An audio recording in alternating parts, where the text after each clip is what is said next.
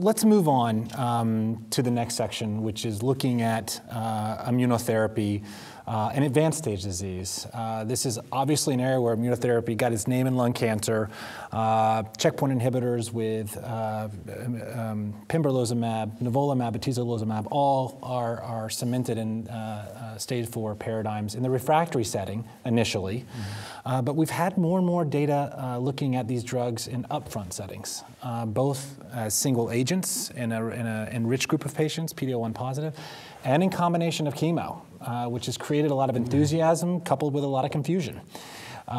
So let's start out with the frontline data with single agent pembrolizumab from the KEYNOTE-024. And Roy, you want to talk about that? Sure. So, it's funny, patients that were treated in some of the early phase 1 trials, I still remember one coming up to me and saying, Dr. Herbst, if you knew it was going to work this well, why did I have to have all that chemotherapy first?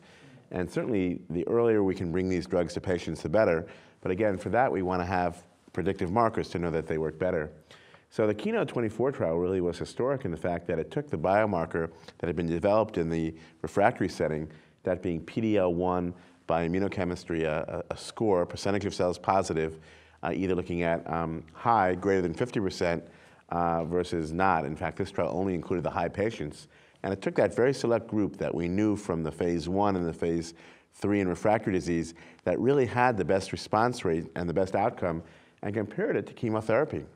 Now, this was a trial that was, you would imagine hard to accrue because only by definition, 20 to 25% of patients are going to be eligible, and then all the other screenings. So we remember it was a selected trial, but in this head-to-head comparison of chemotherapy, and it was a dealer's choice chemotherapy versus the pembrolizumab, the PD-1 agent, I believe the hazard ratio was quite good. It was like 0.5 or something like that, 0.6.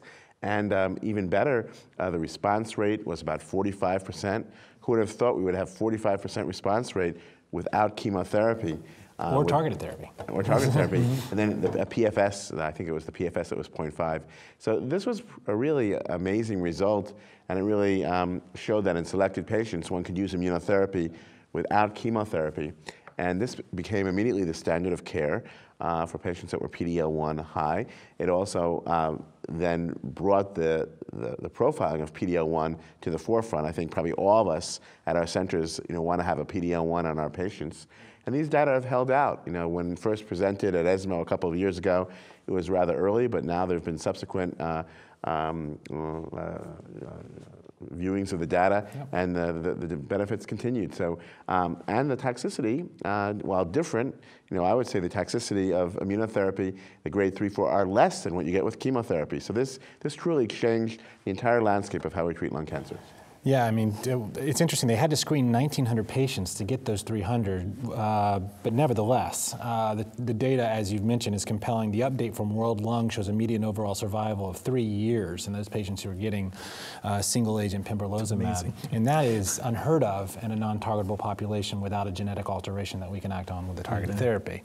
I think a really important part of the update that I think Julie Bramer presented last year was that patients who received chemotherapy were randomized to chemotherapy and then went on to receive PD-1 after the chemotherapy, which was 60% crossover, which is part of the what was allowed. The response rate was much lower with pembrolizumab post chemotherapy and also the overall benefit was less. So I think for physicians that argue, well, I'm going to give chemotherapy first and give PD-1 second, and I don't need to PD-L1 test, I think this would really argue otherwise. These drugs are more effective, positioned early, and so you really need that PD-L1 score up front. I think that's a really important point to emphasize about this study. And it was amazing to see that for this particular patient population, immunotherapy was definitely better up front than in the second line. Yeah. Are anyone on this panel is in this enriched group of folks here, but is anyone having trouble getting PD-L1? And we need to be mindful that this is both for adeno and squamous cell patients. Are we having challenges at all getting this done now? Are there any issues? Oh no, in fact, at my hospital, Yale New Haven Hospital, we can get the PD-L1 result before we get the mutational test. The problem we have is waiting for the mutational test to come back so that we can move forward. But the PD-L1 is an immunochemistry test, and it's part of, we do it up front now as a reflex, and many places probably send it out as well, but I think I see this, almost everyone comes in with a PD-L1 now. Now, which test is used is a different story, but I think the data from the ISLAC would show us that almost all the tests are the same.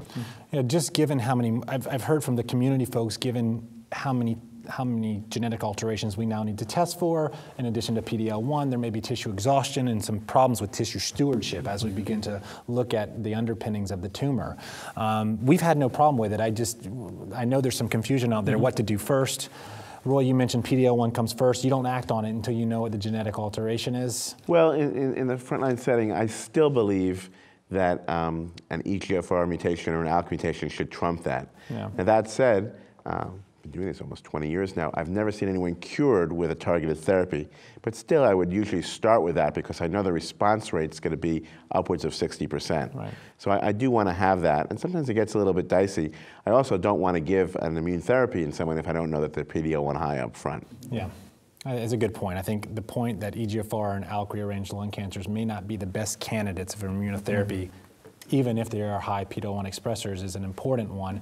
I think we're going to have some data on this. They're going to look at immunotherapy for EGFR mutated lung cancers with PD-L1 high coming out of UCLA in the next few years. Well, we need to do that because I'm sure we'll talk later about what do you do when someone fails an EGFR inhibitor, and we're going to have to figure out how to get immunotherapy to work, whether it be checkpoint inhibitors or agents that target other aspects of the immune regulatory pathways. And just, I don't know if we have a lot of data on this, but the utility of pembrolizumab up front in a PD-L1 patient high, the utility of eliciting responses in the brain. Have you seen that? A patient with untreated brain mets that you would use this on? Oh, absolutely. That was actually a paper that Harriet Kluger and Sarah Goldberg published.